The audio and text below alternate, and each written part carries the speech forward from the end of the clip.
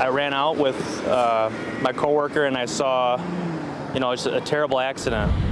Ryan McFarland heard the loud crash from his office just steps away and raced to help the victims. I ran up to the car that had the child in it, and it was just terrible. It was just terrible. We have one trapped child in a car right now.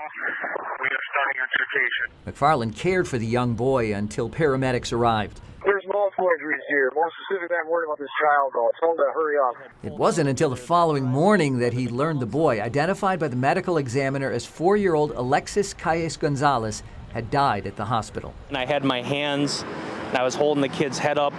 I'm trying to make sure that it wouldn't move.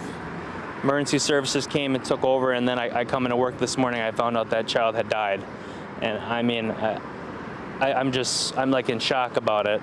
2 women in that car were also seriously hurt, as was the driver of the striking vehicle, a 27-year-old Greenfield man who police say was speeding and was arrested for operating while intoxicated.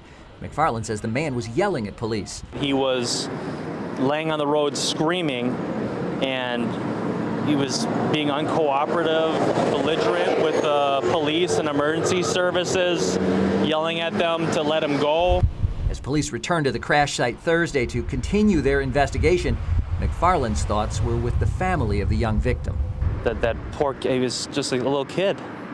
He was just a kid, and he's dead now because someone decided to drink and drive. It's just heartbreaking. And Kent, you say police are still investigating. What do we know about charges at this point? Well, West Allis police tell us that once their investigation wraps up, they will be forwarding charges to the district attorney's office. I checked with the DA's office this afternoon. They say they've not received anything as of yet.